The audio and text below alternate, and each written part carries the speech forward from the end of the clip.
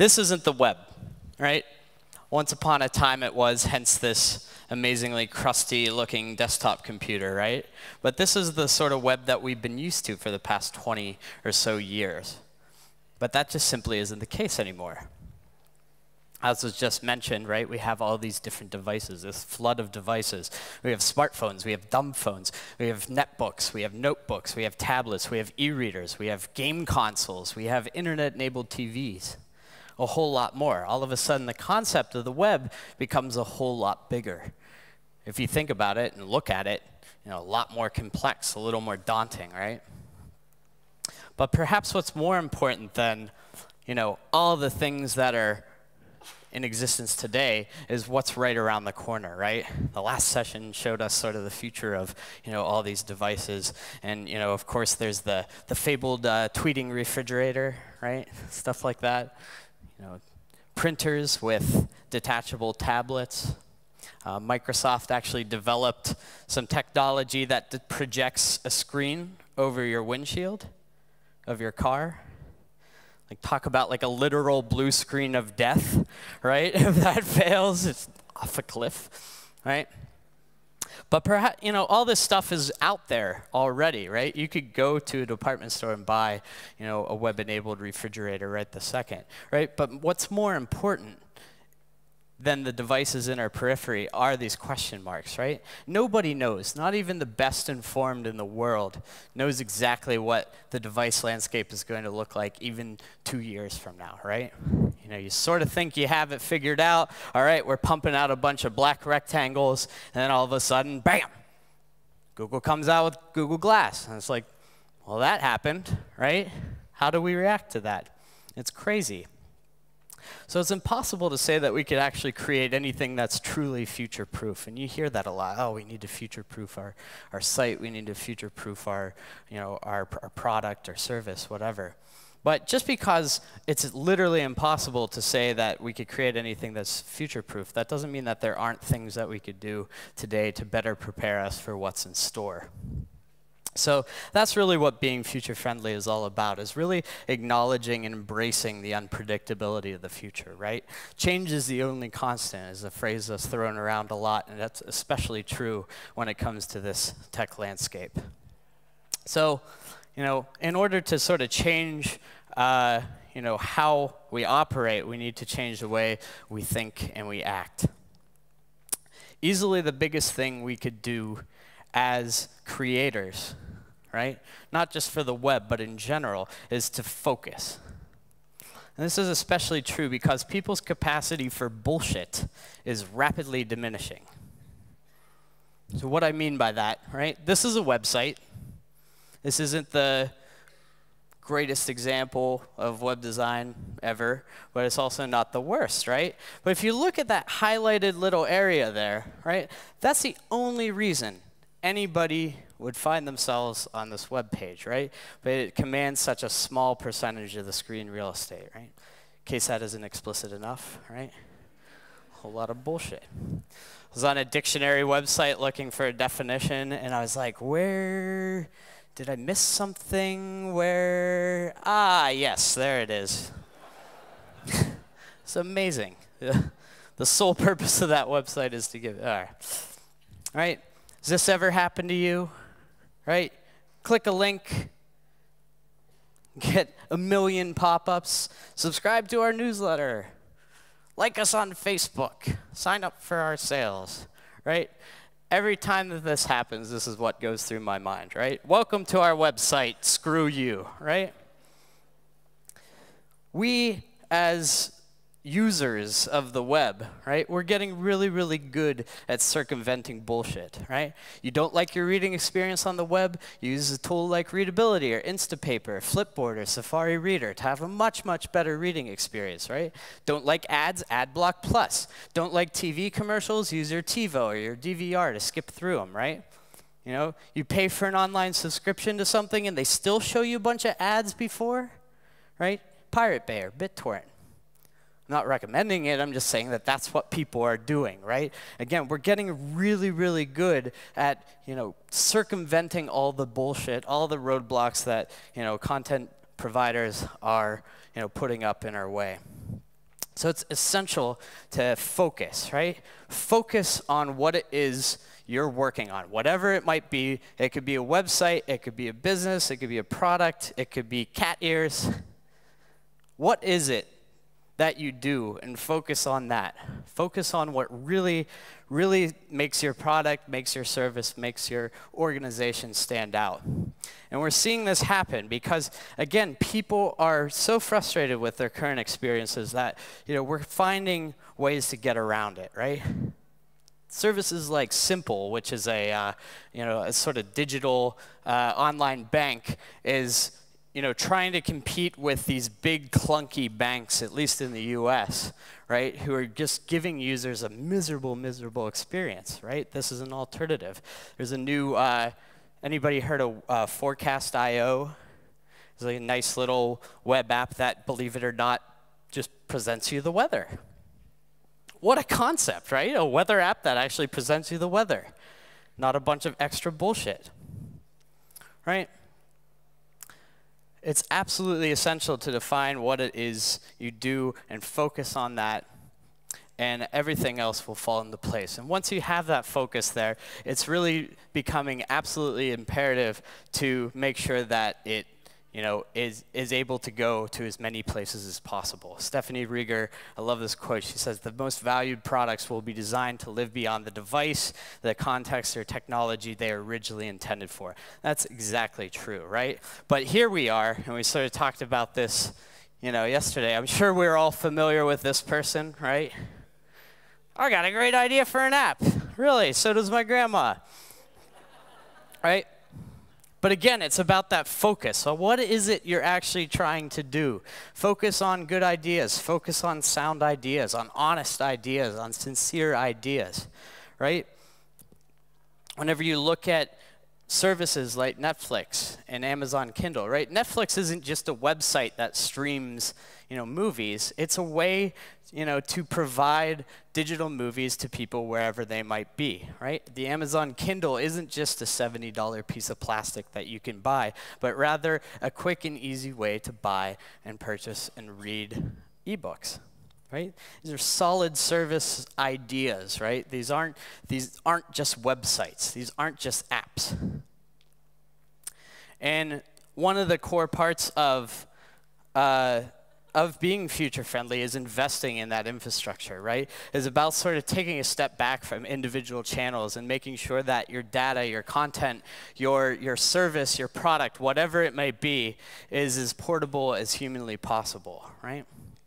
A sort of poster child of this was actually Karen talks about in her book quite a bit is NPR, the publisher in America, and they have all these different content sources, but then they wrote this really robust API that's very, channel agnostic. And then as a result, they're able to port their content, they're able to pour their content into all these different containers, send it to all these different, apps, websites, mobile websites, Times Square news ticker and stuff like that. It's crazy.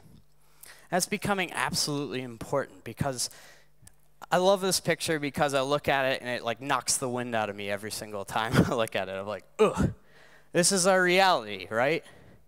We don't get to choose, let's pick and choose which devices we're going to support, right? This diversity is becoming absolutely imperative for us to pay attention to, and it's a tremendous opportunity for us as people creating for the web, right? Because the real power of the web is its ubiquity. You can't create an iPhone app that could reach all of those devices, right? You can't create an Android app that's going to reach all these desktop screens, TV screens, mobile screens. But the web can go to places that these apps and stuff can't. Right? Tim Berners-Lee sitting awkwardly in the middle of the stadium at the London Olympics, right? Tapped out on his computer, this is for everyone, right? The web is for everyone, regardless of race, religion, color, creed, mobile carrier, right? But the problem is that we're sort of, in the present day, still thinking of the web on these mobile devices, on these smaller devices as sort of a less than web experience, right? Has this ever happened to anybody? Sorry, that page isn't supported on mobile at this time. Follow My Health currently requires a desktop browser. A mobile version will be available soon, giving us that false sense of hope, right? Is it soon yet? Right? And it's available on our current full HTML website. No Doritos for you. This gallery is not supported on mobile at this time. The story you're trying to reach isn't supported at this time. Looks like you're using an unsupported browser, even though you're on a perfectly capable Android device. Pizza Hut.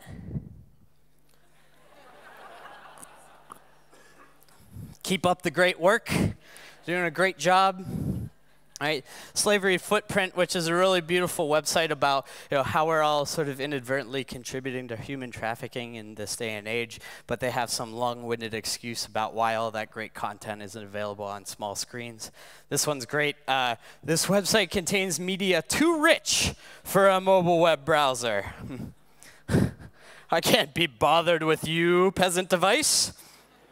All right? Be gone. This is Google's mobile web initiative page, and it says, alternately, we suggest checking out the site from your tablet if you have one. I don't know what that looks like, but I'm pretty sure it's a tablet. This one still takes the cake. This page has to be ideally opened on your laptop or desktop browser. Once you open this link on your computer, then you will have a QR code to the URL that needs to be opened on your device.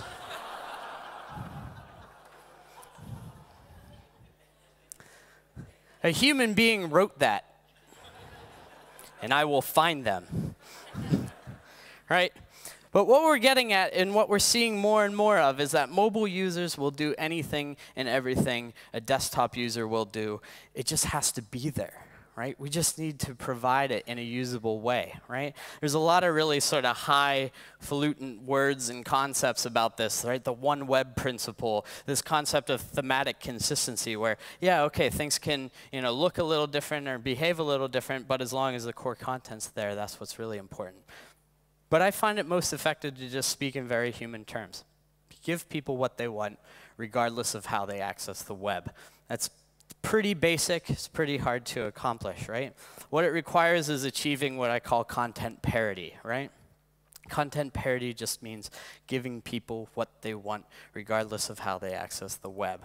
So a quick example of this. This is an older version of Nike's website, right? So they have this hip website. They're advertising the Nike Pro Combat Hypercool 2.0. Product, right? Then you go over to their dedicated iPad site. Yes, that's a dedicated iPad site. And wow, things look a whole lot different. And then whenever you go over to the mobile views, they actually have multiple mobile views. One for the iPhone and one for everything else, which the everything else one is looking quite brilliant right there, right? So they recently did a redesign. And it's not responsive or anything, but if you look at it on a desktop, you look at it on a tablet, and you look at it on a mobile device, you could see that, wow, okay, that content sort of seems similar across the board. And it really begs the question, right? Does content parity trump all? Is it about creating this super catered experience for mobile devices or tablet devices? Or is it just more important to actually give people the content and functionality they're after, right? I like to say, get your content ready to go anywhere, because it's going to go everywhere, right? I love this picture of devices because that articulates that point so clearly, right? And it's also important that it's like, okay, well, so now we have mobiles, we have tablets, and we have desktop. Easy. We got these three little buckets. Jason Grigsby does a lot of thinking around responsive design, and he's saying, it's becoming increasingly impossible to really draw a hard line between what is a desktop, what is a tablet, what is a mobile device, right? We have so many desktop devices that also have touchscreens. We have tablets that detach from laptops. We have all of these things sort of, it's becoming impossible to sort of create a catered experience across the board. And that's where responsive web design comes in, right? We finally have sort of some tools in our toolkit to create a more sort of agnostic but still optimized experience for all these different devices. it's, again, becoming so increasingly important to do that, right? We have to embrace the sort of general squishiness of the web, right? We can no longer think in terms of just, a desktop context with rigid fixed widths, but rather think of, unique ways of how we could translate our interfaces across all these different devices, right? John Alsop, who was very much the inspiration for Ethan Marcotte, who coined the term responsive web design, has this great quote that talks about how the web is this fluid medium, right? It doesn't have the same constraints as mediums of past, wherever we have these fixed dimensions, right? We have, it's not a piece of paper with edges, with hard edges. So we need to sort of embrace the ebb and flow of this very fluid medium. So that's, how we can sort of translate a single design across a bunch of different screen sizes. It's becoming more important than ever, right? What we also just saw in the last session, if you were here, is that, these devices and these systems, some even without an interface at all, are all starting to communicate with each other. And that's becoming absolutely important in our day and age because, as the last speaker just said, Moore's Law is still very much in effect. We're beginning to put chips in everything. We're being able to, communicate with our surroundings. Right now, we have a bunch of smartphones. We have a bunch of tablets. We have a bunch of desktops, all sitting in this room. But they're all sort of not aware of each other, right? But that's sort of quickly changing as well, right? We're starting to slowly realize new methods of interaction to really make the most use out of each screen's strength, right? This is my friend Luke. He runs an app called Polar, and he partnered with Microsoft to sort of show how you could actually have a mobile phone interacting, or you could interact with your mobile phone while your tablet's sort of doing something different. While you could be watching a video on the right side of your screen, but you could also sort of see the updates of your polls on the left panel. So these are all ways that the webs can sort of work across different devices to create entirely new experiences. And again, that's becoming really, really important. And right now, we're seeing a lot of this in the sort of native world, right? You see the Apple ecosystem, right? And anybody has an Apple TV, you could stream your iPhone to your Apple TV. You could stream from your iPad. All those devices can work really well together. But the problem is that it's a very closed system. And of course, as we know, the device landscape is much, much bigger than Apple, right? So what if you have a Samsung TV and an iPhone and a Microsoft tablet, right? How do you sort of bridge that gap? How do you make everything work well together? And again, back to the ubiquity of the web, it's a great medium. It sort of becomes this glue that allows us to sort of stitch these different devices together. And again, Google recently came out and they said that 90% of users will start a task on one device and end up finishing it elsewhere. And again, so we need to start thinking about the continuity of our experiences, right? What we're really getting at is that we don't know what's going to be underneath Christmas trees 2 years from now, right? But that's what we need to be designing for today, because there's a damn good chance that those things are going to have access to the web. If you think about it, even things that you made in the last year or two are being interacted with on devices that didn't exist when you made them. And that's just a crazy concept, and that's not going away.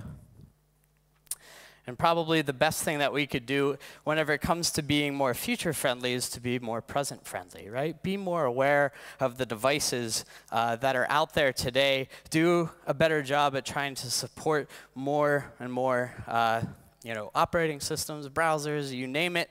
Just get your content in front of more people.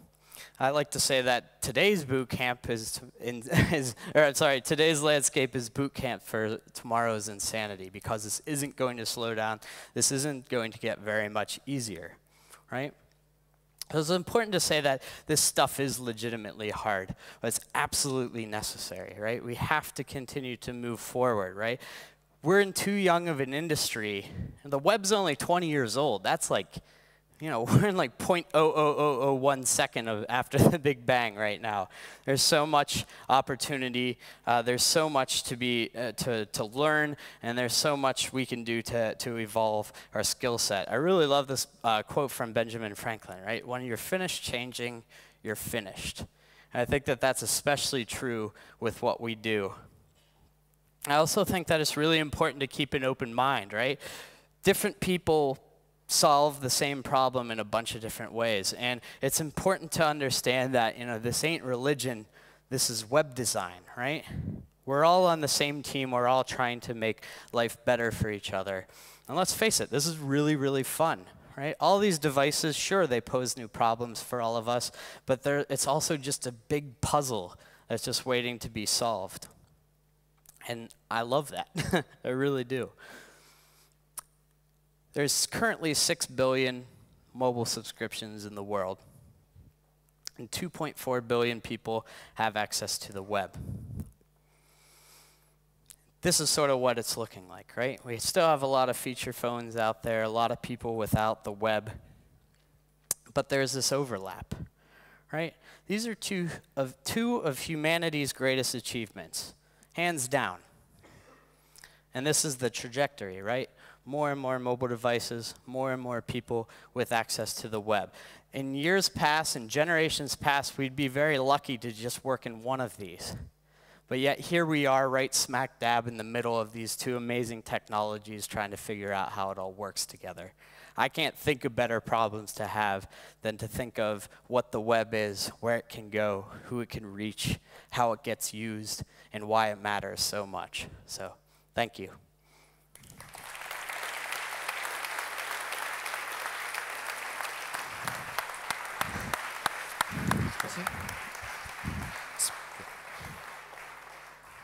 There is. There's my dog.